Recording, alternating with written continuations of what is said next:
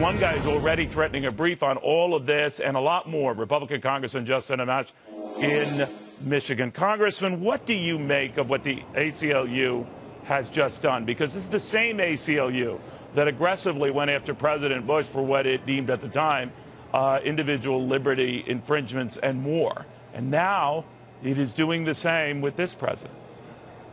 Thanks, Neil, for having me on. And I applaud what the ACLU is doing. They were right to go after President Bush when he violated our civil liberties, and they're right to go after President Obama when he does the same. And a number of members of Congress are prepared to file amicus briefs in support of their efforts. All right. Now, you're going to be going into this briefing. I suppose this is going to be a top secret type of a briefing. I don't know how you guys do this sort of thing, but what do you want to hear out of NSA officials or who's ever ultimately going to be conducting this?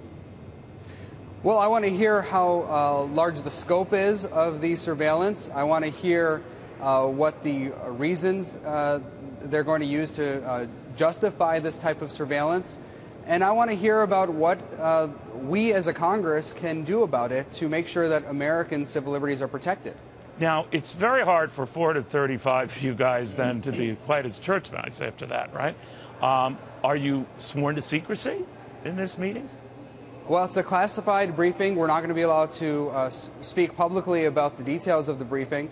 But I hope more and more of my colleagues are waking up to the fact that a lot of what the government is doing is unconstitutional. I voted against the PATRIOT Act. I voted against the FISA Amendments Act.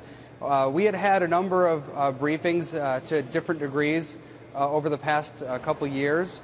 Not every member necessarily attended a briefing, but right. I certainly knew enough to know that I should vote no on these bills and that they were a threat to the liberties of Americans.